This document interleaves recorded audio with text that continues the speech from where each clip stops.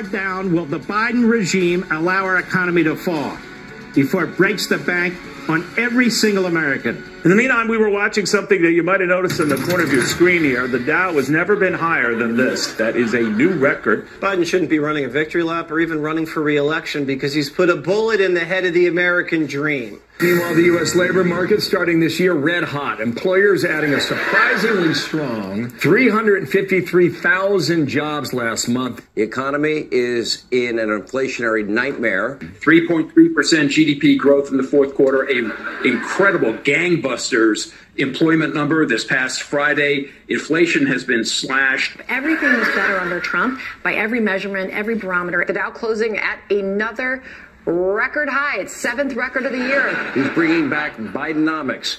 Now, of course, he didn't have much to say because there's very little good news on the economy to share. Well, there is good news in the economy, Brett. I mean, inflation has indeed moderated. Growth has been strong. The stock market is hitting records. It's as if the Biden administration burps out these statistics. Oh, everything's great. The economy is not just good, it's great. I think Fox might be bipolar, you know?